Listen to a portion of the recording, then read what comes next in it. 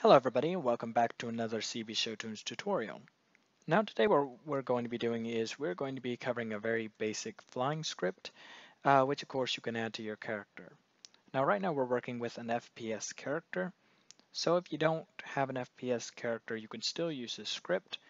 Just keep in mind that you will need to add animations for it as well. Okay, so for our demonstration here, you see our normal character walking around, running, stuff like that. We have our hop, and of course if we double tap spacebar, then we start flying. Of course if we let go, we start falling, and we have a very good simulated physics. Okay, so let's go ahead and check out what we have here. So the first thing that you're going to need is obviously the setup for your scene, which is our ground. Now we're not going to be putting anything special on our ground, we just need something for our object to interact with, or something for our object to collide with. The next thing that you're going to need to do is have a player object. Now, me of course, I'm using a capsule collider. If you have an actual player, go and use that. And on this capsule collider or player, you will need a rigid body. And of course, on the constraints, I froze the rotation for the X, Y, and Z. That's pretty, standard for character. And of course, we added this script, which we will cover that in a couple seconds. And I will also post that script inside the comment section below. Okay, if you notice, we have our main camera dragged onto our player, and of course set up to the top right here. You can have this set to wherever you want it to be. You can drag it out there, wherever you want it to be. I currently want it right there. And make sure, as I said before, that it is a child of the player. If you don't have it as a child of the player, it looks something like this. Simply select your camera and drag it onto the player, and voila. And last but not least, we have a empty game object which I called world control. And this of course is going to contain our physics script, which controls the gravity of our scene. So we're going to cover that real fast. I'm not going to put this script inside the comment section below, mainly because it's only like, 4 lines or so. It's very easy. Okay, so we're going to cover the world control script first, and then we'll get into the other. So as you can see, the world control script for gravity is very simple. We're going to create a public float called gravity strength, and then underneath the void update function, we're going to put physics.gravity is equal to new vector 3, 0, negative gravity strength, and 0. Now keep in mind this will take up CPU or RAM, whichever one your computer's depending on. So once you have your set gravity, make sure that you do put this inside the void start function instead. That way it will only activate once instead of it be active per frame. Okay, so as for our player control script, let's go and save that. We're going to roll to the way top, and I'm going to explain step by step what we have here. So at the way top, you're going to notice that we have a rigid body, RB. That's going to be used for setting up our physics for our flying. It's also going to be used for pretty much just the jumping and all that fun stuff. We also created a public bool called isFlying, and of course another one called isGrounded. Really self-explanatory there. If we're flying, then this is going to be equal to true, else it's not. If we're on the ground, this is going to be true. If we're not, it's going to be false. Yeah, like I said, self-explanatory. We have public floats called walk speed, run speed, or R speed, fly speed, fly boost, mouse sensitivity, jump height, and float force. These all are going to be really self-explanatory. I'm pretty sure you can figure that out along the way, but just in case nobody really knows what the WR and whatever is for, we'll get into that down below. Okay, and lastly, for these, I guess you could say, variables that we set up, we're going to create a private float called G speed, F speed, mouse X, and mouse Y. So obviously G speed is ground speed, F speed is fly speed, mouse X is going to represent for rotation forward and back, and mouse Y is going to be representing looking. Okay, underneath the void start function, we're going to put RB, which stands for rigid body, is equal to get component rigid body. So we're grabbing this rigid body as a reference and calling it RB. Next, we're going to put is flying is equal to false and is grounded is equal to false. We can go ahead and change that to actually to true because, we're on the ground. Okay, void update, we're going to put var gx is equal to input.getAxis horizontal multiplied by gspeed. So basically what we're doing here is we're going to be creating multiple versions of horizontal axes, calling it by either gx for ground x and fx for flying x. And of course we're just changing the speed variable from ground speed to flying speed per if we're flying or if we're on the ground. So same thing with the z-axis, we're going to put gz is going to be multiplied by g speed, and of course fz is multiplied by f speed. This is very similar to almost every single script that I've used for character development and all, so just keep that in mind as well.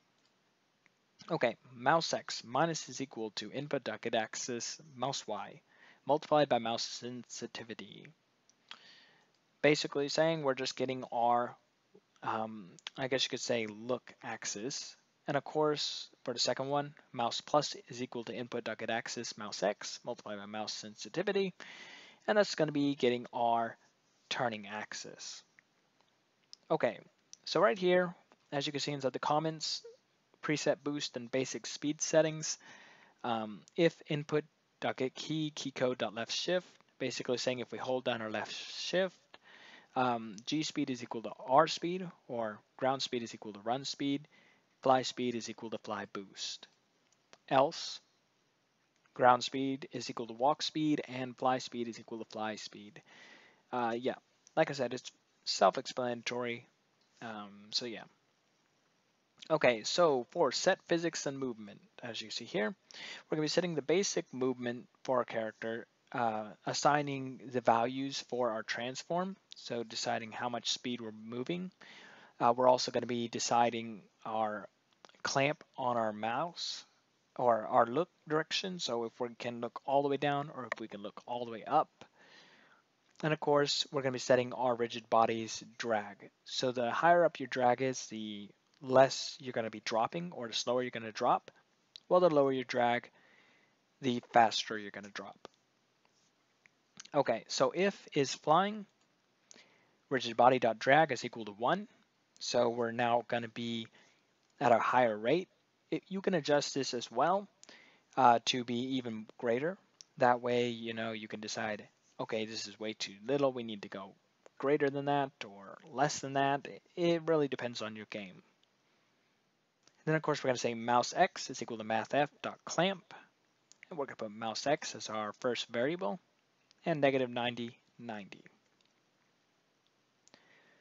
Okay, and we're going to put transform.translate fx, comma space 0, comma space fz. So basically our flying input.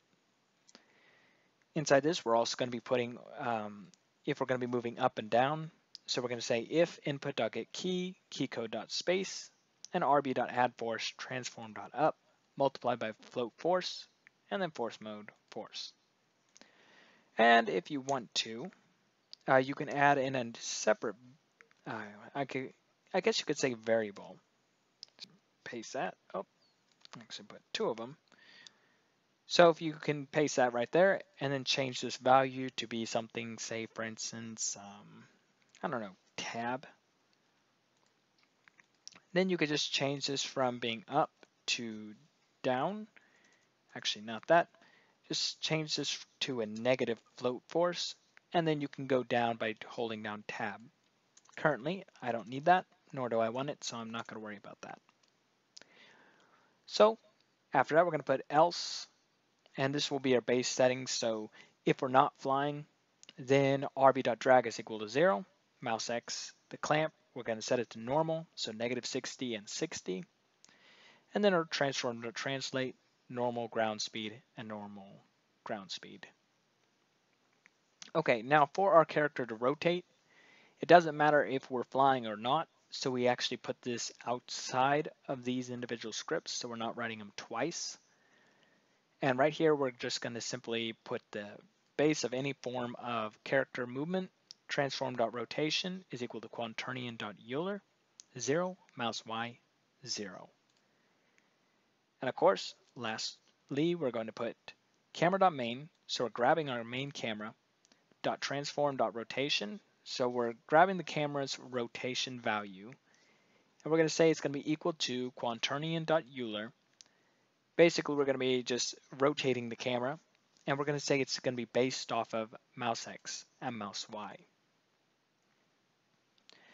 Okay, now time for the real fun part, the jumping. Yes, we've covered this script 100 times before, so if you haven't gotten it before, then here it is again. So if we press this key, and then when we release it, or more like when we release the spacebar, then we're going to be saying we jumped. So is grounded is going to be equal to false, and we're going to add a force saying, we're going to be jumping our jump height. And of course, set input to fly. This is a basic script. So if you take a look right here, is grounded is equal to true right here, so and is grounded.